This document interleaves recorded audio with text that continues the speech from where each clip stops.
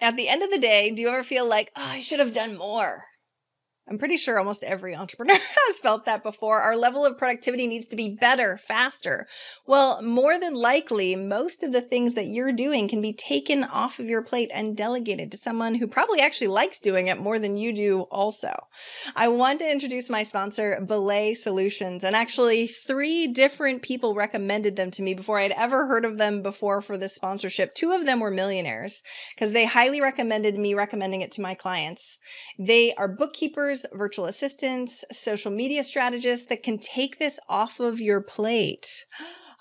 It's one of my favorite things. And one of the first things I do with clients is taking things off their plate. I had a client a few weeks ago and we took bookkeeping off of his plate and he was like, I hated doing bookkeeping. It's amazing. And they do a better job and it wasn't even that expensive. And yet I was holding on to it because that's what I've always done. Don't be like that. You can be way more effective in your business when you know what you're good at and know what you can delegate.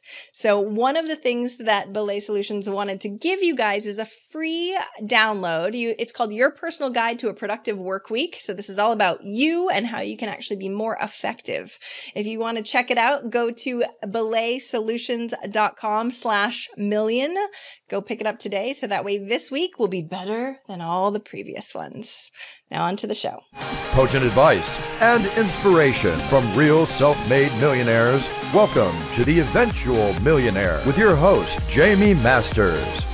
Welcome to Eventual Millionaire. I am Jamie Masters. And today on the show, we have back my very, very good friend who I think has been on the show almost more than anybody else, Matthew Pollard. You should definitely check out his brand new book called The Introvert's Edge for Networking. And he's brilliant at it. Thank you so much for coming on the show again.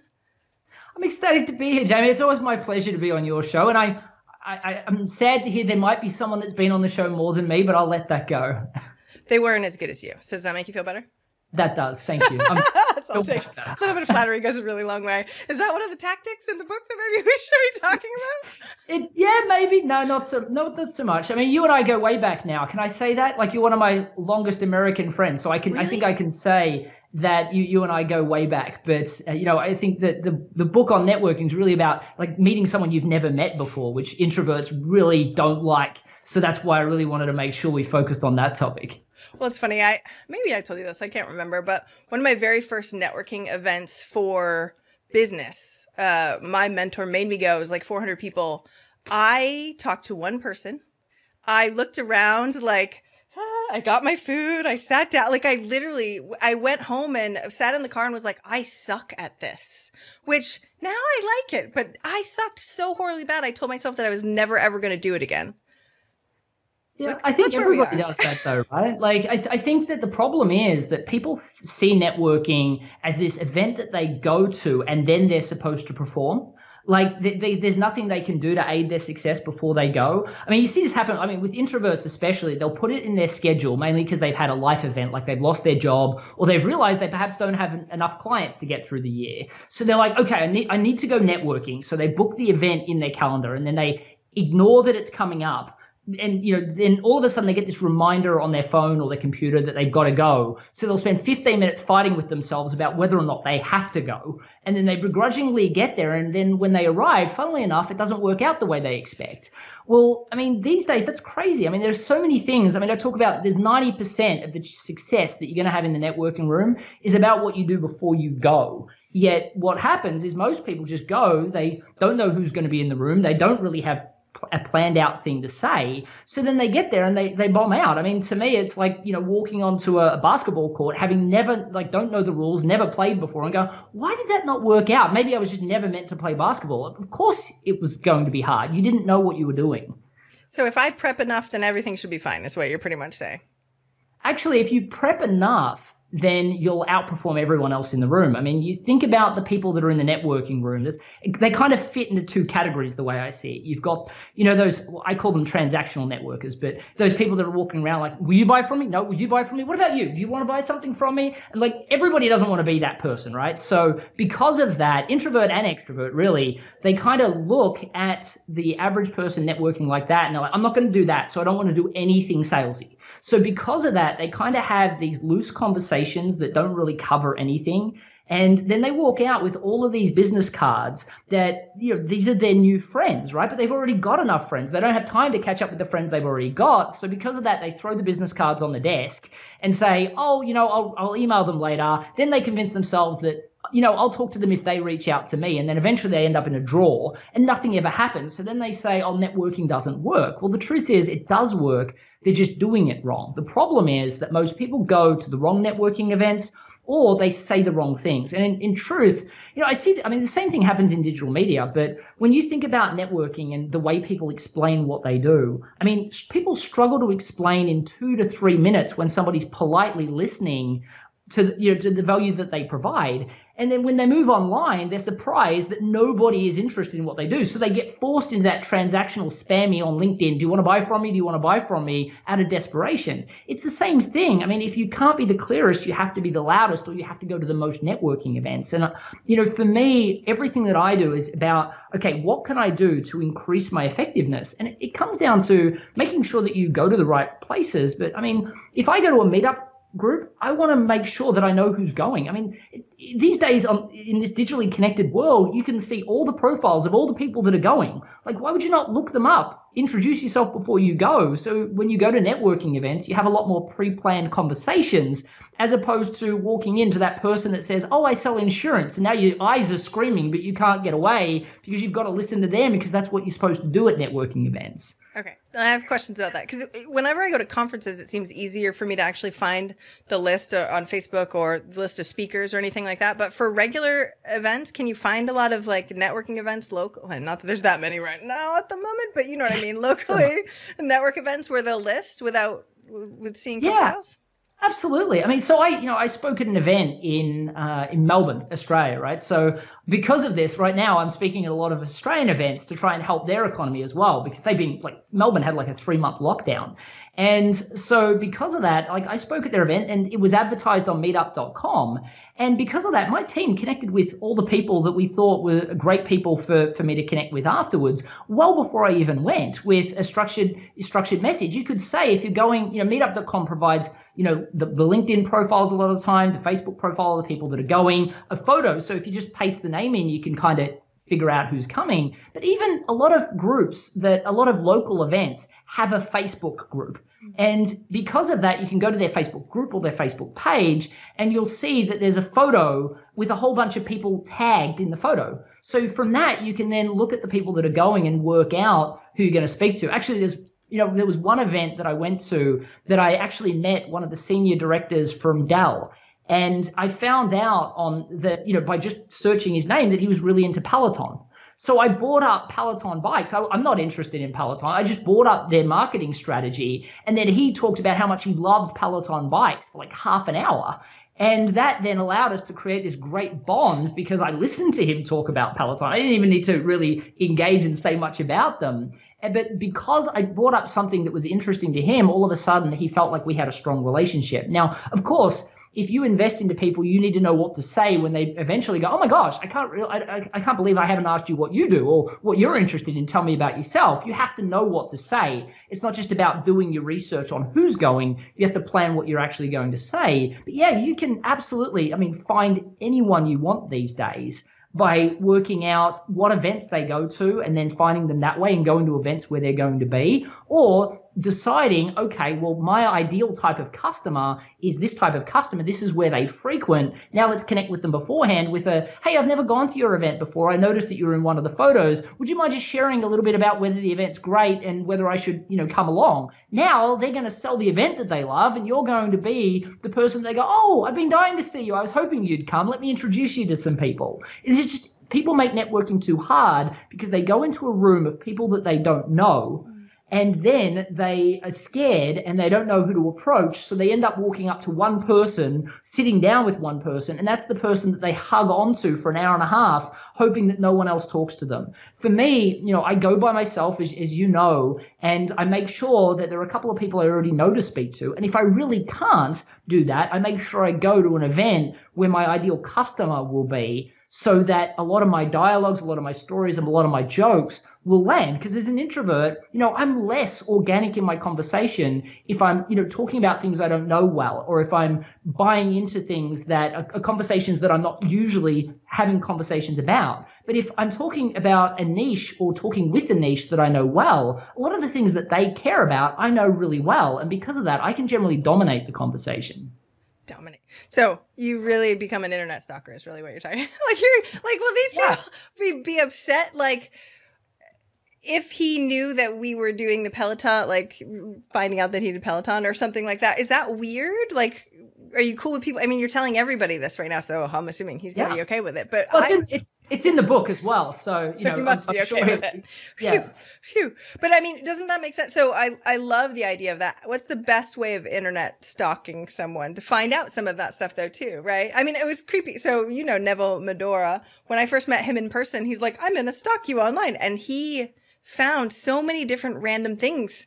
I never really Googled myself before. I didn't realize that there was old photos from like 10 years. Like, it's kind of weird and creepy. So what do you pay attention to? What do you not pay attention to? Don't be weird and creepy is the first thing. No, I think you're that one done. So the thing is that, I like to just go in with a plan, right? Actually, so one of the things that an example I give is, I'm not sure if you've ever seen the movie Hitch with Yep. So Will Smith in that movie is exceptional. He gets caught out for being the date doctor, and he says, don't you ever think that a guy walking up to a girl, he'd be nervous, he might want a plan? Well, because of that, I like to think the same with networking, right? When I walk up to someone, I'd like to know enough about them. I don't need to, I didn't sit there and look at every one of his photos. I just quickly skimmed and went, oh, he's interested in Peloton. That's it. Now, when I did that, he had a public profile. And I think people these days that are very private put their profiles on private. For me, I have a very public profile, and I do have a private profile for just really close family and friends. And if somebody started talking about the stuff they saw on that, I'd be like, no. But, you can't access that, right? But the thing is that, I'm not talking about completely researching them. Like, when you go, I'll give you an example. So I went to an event that was run by the AAISP, the American Association for Inside Sales Professionals. And before I went, what I did is I connected with a couple of people that I thought that I would want to meet. Now, what I did is I connected with these group of people, and a couple of them had won awards, a couple of them were like senior VPs in large companies. Anyway, so I connected, and literally I walked past one person and his face looked familiar. That was it.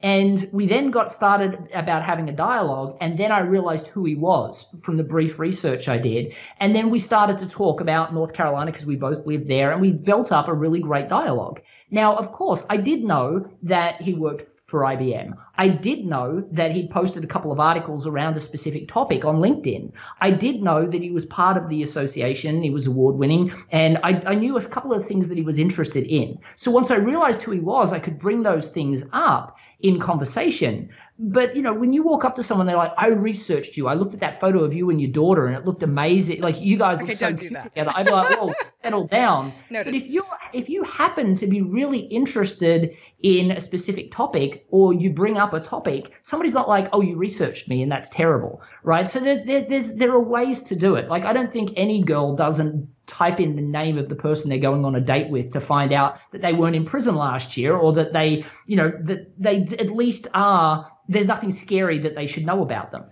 right? So there's a good way to do it and a bad way to do it. But in truth, the thing that I'm really looking for is, who are the people that are in my specific marketplace? So yes, you totally, with the person with Dal, I did look and check what he was into, because I wanted to develop a stronger relationship with him, and he wasn't really in my niche. I was trying to get sponsorship for Small Business Festival, which is a totally different thing that I do to just help the small business community. But normally, my ideal customer is the introverted service provider, business owner. So when I'm speaking to the introverted service provider, I don't really need to do a lot of research. But when I walk into a room, I need to know that usually, if you think about introverts, a lot of times they gravitate to very professional industries, highly complex topic matter, or things like writing. So because of that, if I look at a bunch of profiles and I see that somebody's a ghostwriter, or somebody's in finance, or somebody's a managed service provider for a technology company, right, and they own their own business, then those are the people that I'm going to reach out to. Now, if I look at, now there are different types of profiles, right? So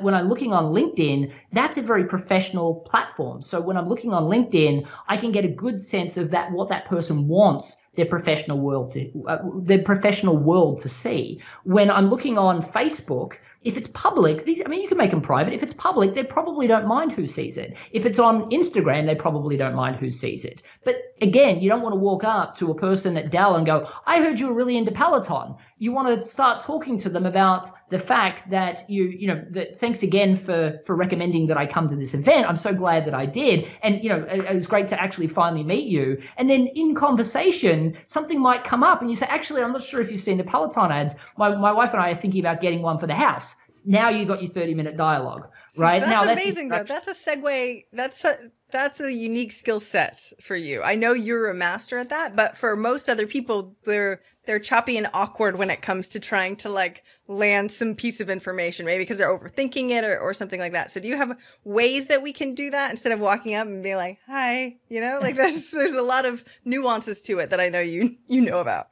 Yeah, absolutely. So I think the first thing is that people have to stop getting stuck in their head and realize, especially as introverts, that our superpowers are actually what give us an advantage. Now, being interested, everyone talk about in networking being interested, not interesting, right? Well, that is true. But the thing is that most introverts are always trying to work out how to be more like extroverts in networking events. So they're trying to be interesting.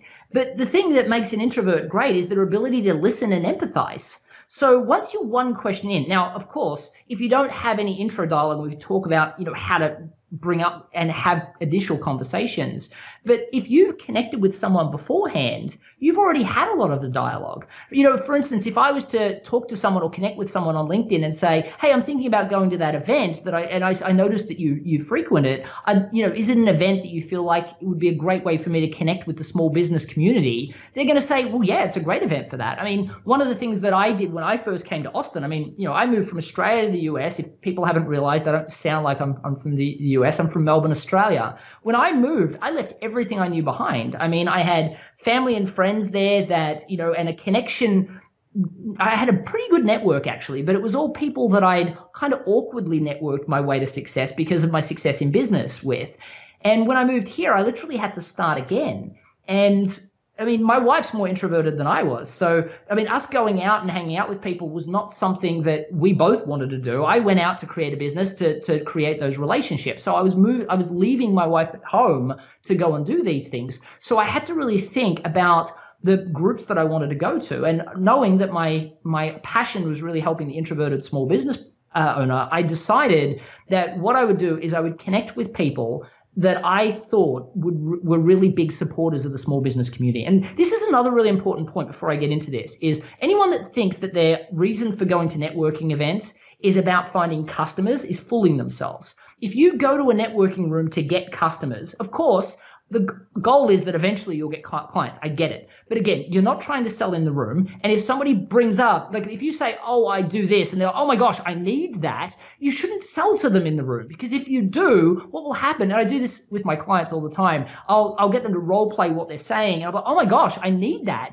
How does that work? And excited because I've given them the question they've been dying to hear. They'll say, well, actually, this is the process. And then, oh, Bob, so great to see you. Thanks for coming. And I'll interrupt them. And I'm like, that's going to happen in networking rooms all the time. So you want to turn that into a separate conversation. But the real people you want to meet are what I call momentum partners and champions. Now, a momentum partner is somebody that believes in your work and values your work and is willing to introduce you to their network because they believe it is a mission and a purpose that is deserving of their introduction. And you will do the same for them. Not in a, let's sign an agreement, I'll give you a lead if you give me a lead, but in a way that both of you just believe in each other and you share introductions. That is a relationship that is so valuable. Like I talk about Judy Robinette in the book and how I introduced you guys as well, right? But Judy and I have been momentum partners for as long as I've been here, and she believes in my stuff. She introduces me to podcast interviews all the time, and I'm always introducing her. And because of that, it's such a great relationship. But it happened because I met her and I sent her a few introductions. She sent me a few introductions. We just happen to have been doing it now for going on 6 years. Now, a champion relationship is different. A champion relationship is somebody that's high level, that sees value in your work and is willing to suggest it, endorse it, and give it credibility. So when you go to networking events, those are the types of relationships that you're really looking for. Otherwise, you're always just trying to get those transactional sales, and that's what you need to get out of. But being interested in these people is the key, right? You ask them questions, you can do some research and know who they are. And when I go to these events, I'll connect with people and say, hey, I'm really interested in supporting the small business community. You know, is this an event that really has the heart of small business in mind, or is it just a general event? Because I really want to decide whether or not it's the right event for me to come to. Oh, no, this is such a great event for small business, for anyone that wants to help. Now we're having a dialogue about the mission that I'm on. And that allows me to have a conversation when I get there and say, you know, everyone I'm speaking to is so passionate about helping small business or so passionate about growing their small business. I'm so glad, Jamie, you recommended me coming. And all of a sudden, we've now got a conversation that we can have that's not, oh, hi, I'm Matt. We've already had a pre-existing dialogue. Okay, so question, because one of my clients was asking for one of her new employees also, because it's one thing if you're the business owner, but it's another thing if it's the employer going, oh, they went to a networking event. And she said he did what she called circling. So he'd go to talk to somebody and then he'd bail because he was scared. And then he'd go to talk to another person and then he'd bail. And that, right. So of course he needs to do his research beforehand, like we just said. But when you're in that subset, it's part of it's confidence, talking yourself out. How do you sort of swing back around and work on that specific skill? Well, because we bashed people selling insurance earlier, I'm going to use an insurance example, right? But the thing is that most people, the reason why they're backing and out is they don't know what to say and they're uncomfortable. So the first thing, I'll give you an example. So when I worked with a guy called Nick Jensen, he sold insurance, and he usually, while I only work with small business owners, he was like super passionate about what he did, and he really needed a lot of help. So he said, look, I'd love to work with you. So we had a chat about what his passion was. And I'm like, well, you sell insurance. So help me understand what the issue is. I mean, I can imagine it, but you tell me what the problem is. And he's like, well, when I go to a networking event, I tell somebody I work in insurance and I see their eyes scream and they're staring at me like they're a deer in the headlights going, how do I politely listen for long enough that he doesn't feel bad, but how do I get away to the bathroom or the bar? And how do I segue out of this? He said, I hate that. It's like, it just feels horrible. And I said, well, help me understand, like, you got into insurance for a reason, right? He goes, yeah, I guess. And I'm like, well, what is that reason? He goes, well, I just want to help people. I said, okay, all right, well, let's go deeper than that. If you could help someone that earns $50,000 a year versus somebody that earns $250,000 a year, you know, the person that struggles to get by versus the person that's got a bit of money, but, you know, isn't rich, but has a bit of money, which one would you like to help more? He goes, well, the $250,000 one, because I'll be able to earn more commission. And I went, that's not really what I'm looking for, Nick. But, you know, no one wants to hear, I really want you as a client because I'm dying to buy a Bentley. So we need to really think about this and take a step back. And I said, let's talk about two people earning $250. And let's say, what about one person that really studied in like in high school, got into university, you know, maybe they studied hard to get into Harvard, they got the top grades, they got that C-level executive job, and now they're making $250,000 a year, and they really earned that position there, versus the person that struggled to start their own business, has a few staff, and they grew it, now they're earning $250,000 themselves. Which one of those would you prefer to help? And he said, well, obviously the small business owner. And I said, why obviously? I mean, they both hustled. Like, does one not deserve help? And he said, well, no, I just feel like they deserve it more. And I'm like, explain that to me. And he said, well, my grandfather owned a farm and he started this farm himself and he ended up growing it and employing a bunch of people that he supported, but he didn't prioritize his own health and his own livelihood. And what happened anyway, he got sick. And he ended up having to sell the farm, and he ended up moving into a little apartment where I literally just watched my grandfather sit on the couch watching TV, and he just died on that couch for the last 10 years. He said, so I just, you know, I feel like they deserve more support. And I said, but your grandfather, like, you sell life insurance. Like, he didn't die. He just had a health issue. How could you have helped? And he said, well, you know, because of my passion for helping those people, I discovered these life insurance products where you can put money in to them, your high cash flow, you know, the money from your high cash flow business into the life insurance policies, get high interest, and then you can rotate that into property investment. He said, so that's the way I would suggest that he would get help. I said, great.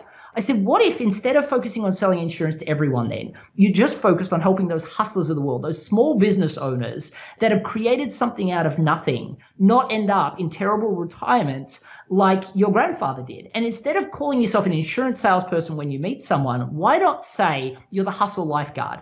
Because if you sell insurance, people go, I don't want to be sold insurance. But if you say I'm the hustle lifeguard, people want to put you in a box, right? In our brains, we just mentally want to put people in categories. Because if we can't, we need to understand. And eventually, and we want to put you straight in a category so we can disqualify you, right? So when you go to an event, just say you're the hustle lifeguard. People will literally go, what is that? And you then get to explain on their invitation instead of feeling like you're jamming something down their throat that they don't want to hear.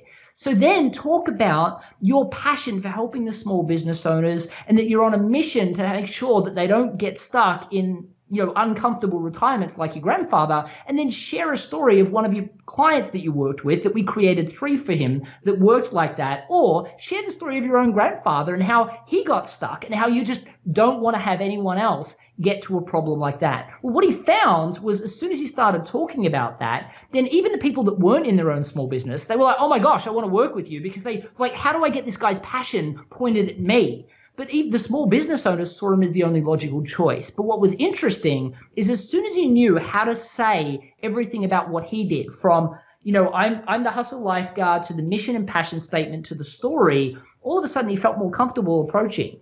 The second thing is most people think they need to go in and say something and make it all about them straight away. So for me, again, knowing who I'm going to speak to is helpful, but striking up a conversation and making it about them makes life so much easier. What drew you to this event? Why are you so interested? Tell me a little bit more about what you do. Offering them some advice and some guidance, or just being their cheerleader. Maybe they just won an award, or they're really happy about something and cheerleading for them, or having a dialogue about something that they're interested in, but fostering the relationship with them by asking them questions. Now, don't get weird with your questions. If they've got a daughter, don't ask, is she 16? Is she into this? Right? That's an awkward type of question, but be interested in their career, be interested in providing them advice, or be interested in just being excited for them. And what you'll find is there'll be a transition. Now, introverts, if they can go in and be interested, as opposed to feeling like they have to tell somebody what they do, there's this mental shift that happens. And all of a sudden, they're going in and they're allowed to use their empathy and their active listening skills and their ability to ask great questions. All of a sudden, they feel much more comfortable engaging because it's not about them. And then what will happen is there'll be this turning point where somebody will be like, oh my gosh, I didn't even ask you about you. What is it that you do? And then you say, I'm the hustle lifeguard, or I'm the rapid growth guy. And then all of a sudden, you then get to have this dialogue with them, with someone that genuinely cares because you genuinely cared about them. Yeah, I had to string along a lot of that. Too bad your book wasn't out a long time ago, because I feel like I would write down like some of the questions that you just said, right? Like, oh, what brought you to the event, blah, blah. Like I would make that list because I would freeze as soon as I'd be put on the spot. And I also turn bright red. So that's always fun too, because people are like, what the hell's wrong with you, right? And so I always tried to prep as much as possible just because of those things. But I realized that I sucked at a lot of those other chunks that you were talking about. So when they turned it back on me, I didn't know what to say. So each one is sort of has its own separate skill set that needs a lot of practice though too, right? Well, it's interesting. So when I wrote my first book, which came out in 2018, I had people reach out to me and they're like, Matt, your book changed my life. I'm like, oh, great. So you now have a solid sales system that you use all the time. Well, no, I don't really have a sales system like you kind of highlighted yet. I'm going to get to that, but I haven't yet. I'm like, okay, so the story, I tell you should start with story because story is the most important. So what stories are you telling now? No, well, I don't really have stories like what you kind of highlight. Like, well, how exactly has it changed your life then? Because you're not applying any of it. Well, just knowing that I can sell as an introvert is life-changing. I'm like, well, okay, but that's like not the full journey for me. I want to get you to the life transformation, not just knowing that you can.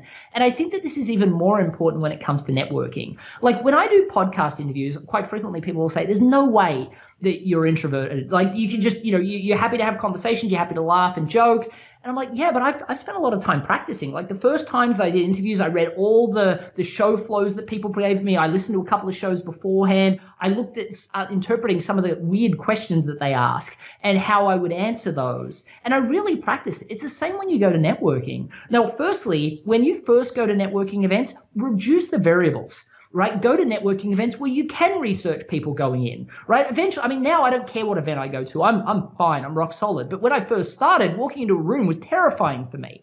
So when I first went, I went, okay, well, there are events that I can't find people that are going. So I won't start with them. I'm going to go to the events. I can find the people that are going. Like, you know, I want to make sure that I know who I'm speaking to. And then I would literally walk around the room like I was going to the bathroom. Then I was going to the bar. Then, I got a phone call. I've just got to quickly go outside. Why? Because I haven't found anyone yet. Yep. Remember to walk back in the room, though. And then eventually I'd run into somebody that I'd connected with in social beforehand, and we'd have a dialogue. Actually, Tom Singer, who you and I both know, Tom Singer was one of those people that I'd connected with beforehand, and we ended up having a dialogue, and he introduced me to a whole bunch of people in Austin. But that was because I went to an event. I knew he was going to the event. I had a dialogue with him beforehand. He then introduced me to some people, and then I knew everybody. But the thing was that reduced a bunch of the variables, but still, I practiced what I was going to say. So one of the things that I always highlight is that you want to turn networking into more like the movie Groundhog Day, right? To everyone else, it feels like they're having an organic conversation, but to you, it feels like you're having the same rehearsed conversation over and over again. Now, if you go where your niche is, it's much easier. But I mean, my friends will always kind of laugh at me. Like when I was dating, you know, I used to use the same stories and the same jokes because I found that they worked. For me, I didn't like variables. So when you go into a networking room, it's the same thing. You want to make sure that you have a couple of conversation starters that you use all the time. If you can't use researched things to start a dialogue, you want to make sure that you ask great questions about them. But there's seriously maybe 10 questions that I ask on a regular basis, right? That's about it. Then what I'm very good at is listening, like every other introvert, and empathizing. So I stop thinking about what I'm going to say and when I'm going to get to talk about me, and I just focus on them. And I ask them great questions. I give them great guidance if I feel like I can add value. I suggest introductions that I feel like they might benefit from. And by the way, if you think you don't have connections and introductions that will be valuable, everybody has a cousin that works in a high-level corporation or a mate that started a new podcast. And if the people that you're speaking to a lot of times will just appreciate that you're trying, or a lot of times those introductions will actually be welcomed. And eventually there will be a turning point where they ask, what is it that you do? And if you say, I'm a business coach, I'm a branding expert, I'm a sales specialist, they're going to go, oh, I tried that before. It didn't really work for me. And now you're having that awkward conversation. Or, oh, I want that. How much do you charge? And now you're talking about price. When you use what I call a unified message, which is like saying, you know, I'm the hustle lifeguard, it changes the balance for two reasons. In marketing, we kind of learn about hook statements, right? Which are those things that kind of get your attention, that draw people in.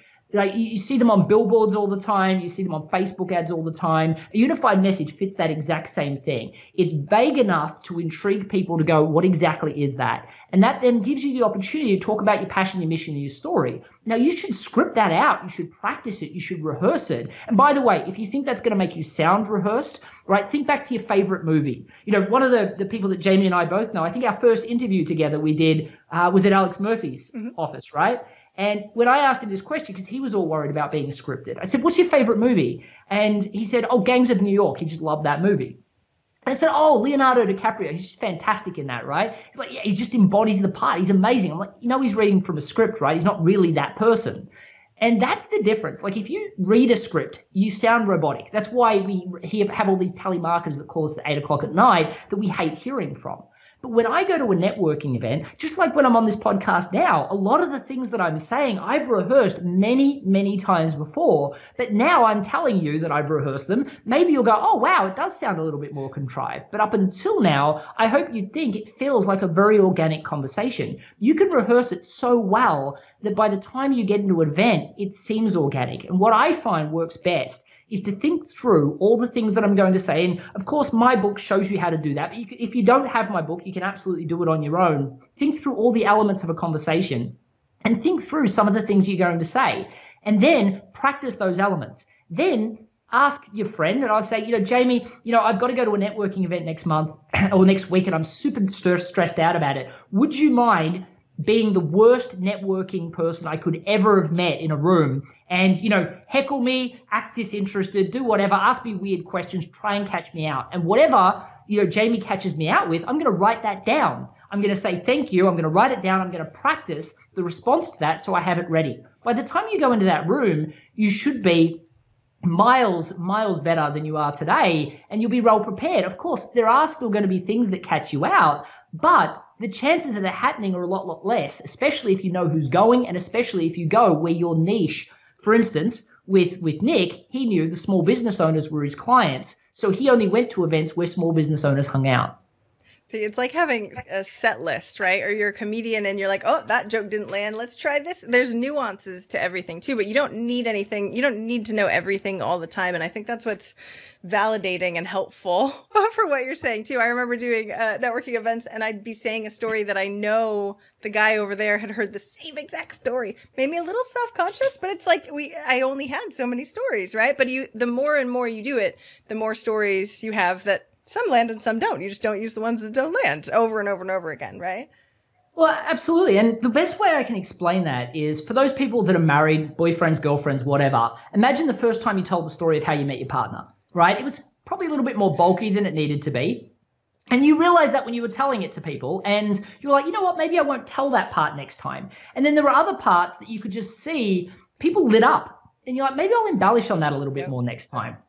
Eventually, it's a theatrical masterpiece, right? You say this, your wife says that, you hold each other's hands, you look at each other, and you're like, so that's how we met. And it's just this whole theatrical masterpiece that is well structured to impress every time.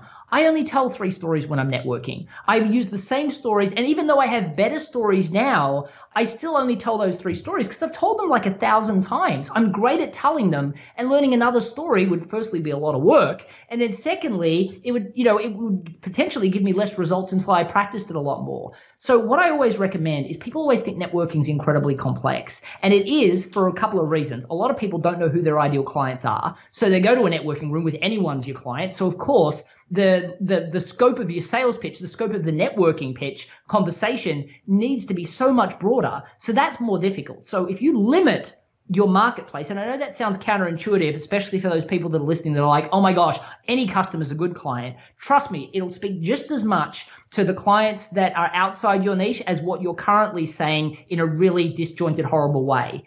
But for the people that you have that are in your niche, you'll be the only logical choice in everything you'll say.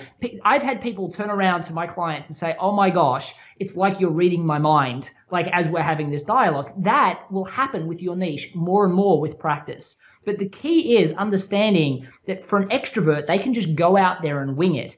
And they will, a lot of times, have great dialogues. Now, I didn't say they'll have great success, right? It's actually, really interesting. But a lot of extroverts, I always say that introverts will outperform their extroverted counterparts at networking, at sales, at public speaking. And the reason for it is, you get a public speaker that's an extrovert, and you say, I love that presentation. I want you to do the exact same thing for that group. They can't do it. Yep. You get an extrovert to go to a networking event and say, okay, so go and get leads. They're just happy to be talking. So for me, I'm having a methodical conversation where I'm literally in my head following a blueprint that gets me to an outcome, which is a follow-up meeting, a follow-up conversation. By the way, you have to have in your plan the step to follow up and agree on that before you leave. Not do you want to buy from me, but a plan to follow up with them, or a plan to have a follow-up meeting, or a plan to send them some stuff because you promised them an introduction or whatever. But you need to be following that methodical process. The amount of times I'll sit down with an extrovert and they're just ecstatic that they had a positive conversation, but they didn't exactly get what they were planning out of it because they had no plan.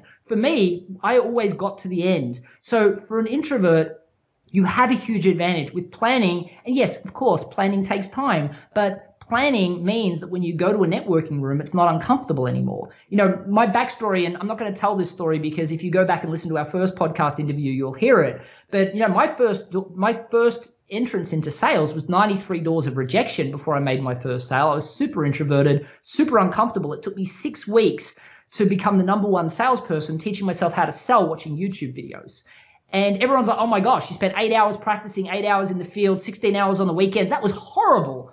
Like, I wouldn't want to do that, and I wouldn't wish it on anyone, but it was 6 weeks, and I've benefited from it my whole life.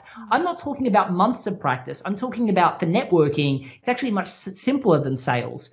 But I'm talking, a couple of hours over a course of a couple of days once you get your strategy right, and you'll do amazingly well. And the best thing is that once you've realized, and this is kind of the thesis of the book, is that the reason why you're terrible at face-to-face networking is the reason why you've got to work so hard online to get attention as well. Because if you can't be clear face-to-face when somebody's politely listening for you for 3 minutes, what hope do you have online? So what's really interesting is the whole goal of my book is to get you to master networking so you never in the room, so you never have to go back to one unless you want to, because that same strategy works incredibly well in social selling, in virtual networking, and just in plain digital marketing, applying all those tactics that people spend way too much time doing because they don't have clear messaging. Okay, you knew where I was going because it's more mask to mask nowadays, right? Than face to face. So when it is online, so let's say for somebody that might be mask to mask or quarantine or whatever, how do they practice it online when they don't get as much visual cues and people will just ignore you? Do you have like a strategy for the online networking side?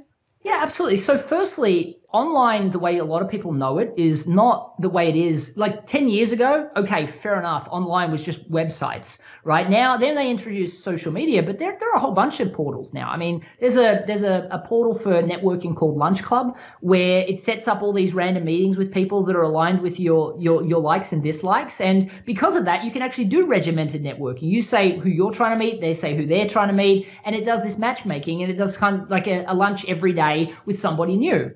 The other thing that I've seen work incredibly well is going to a virtual networking event where they do what they call a networking roulette, where they have a whole bunch of people that meet for a few minutes here and there.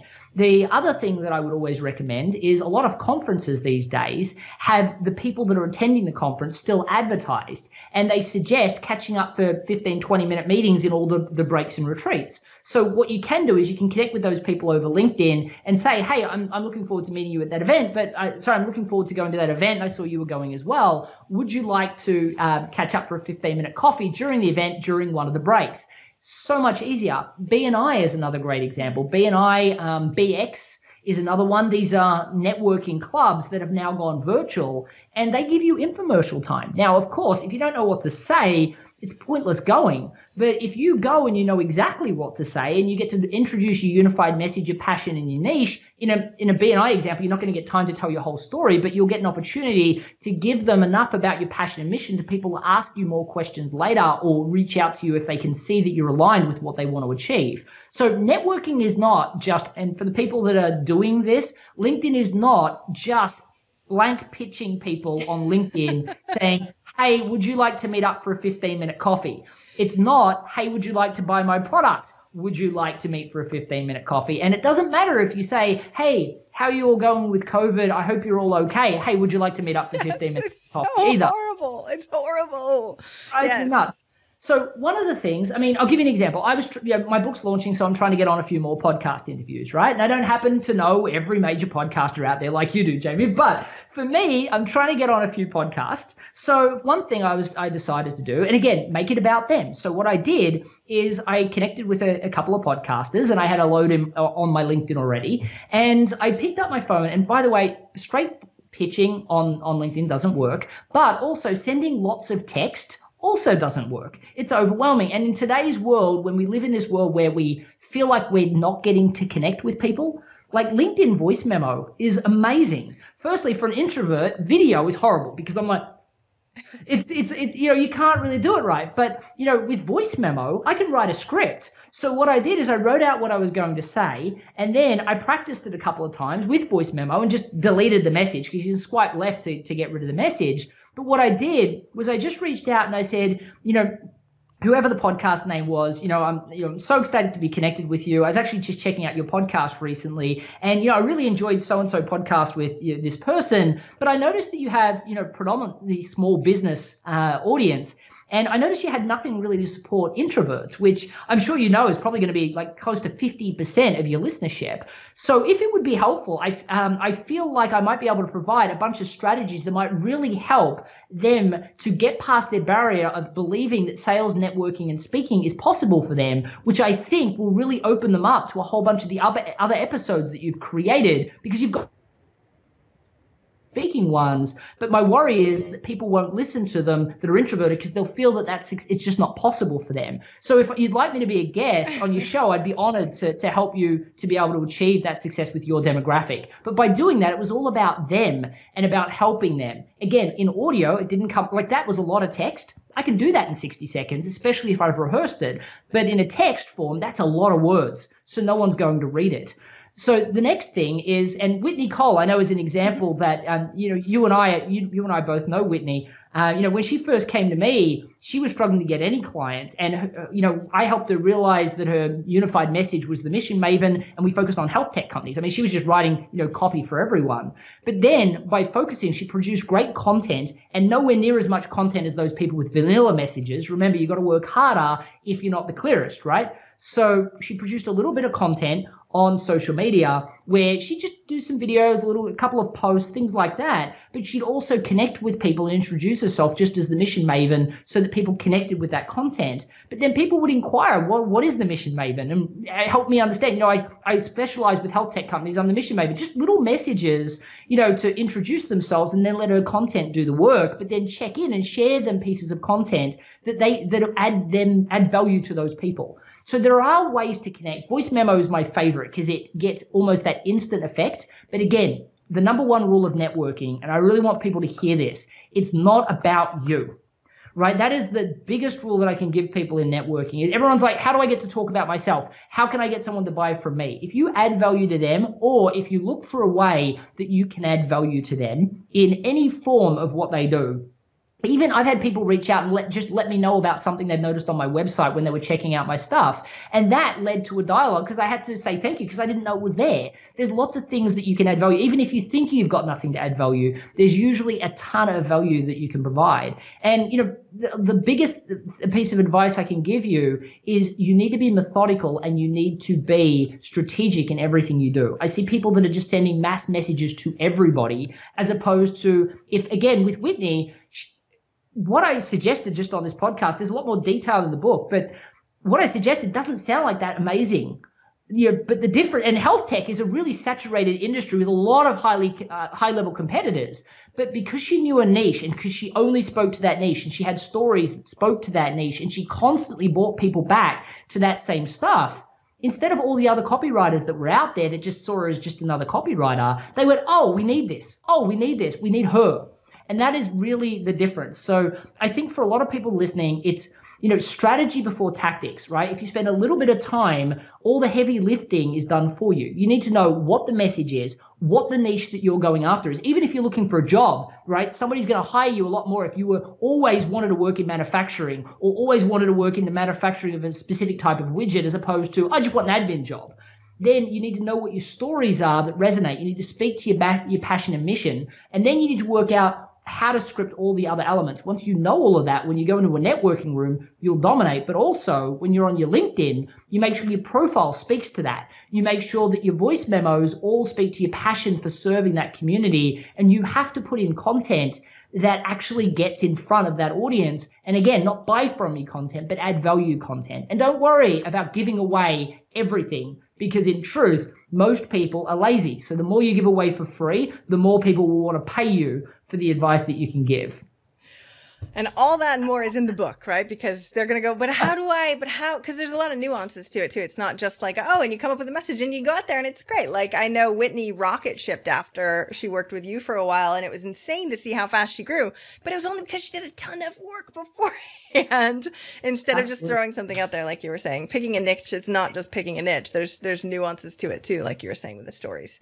So, well, what was interesting with Whitney is, she went from $2,500 a month and struggling to get by. It was 60 days of hard work, but then she got a $10,000 a month client, and then 6 months later she was like $40,000 a month and then acquired. Like she did amazingly well. Like 60 days sounds like a long time, but for all those people that are hustling every day, how many periods of 60 days have you spent hustling going nowhere? So it's really about doing that little bit of legwork and then getting to that outcome.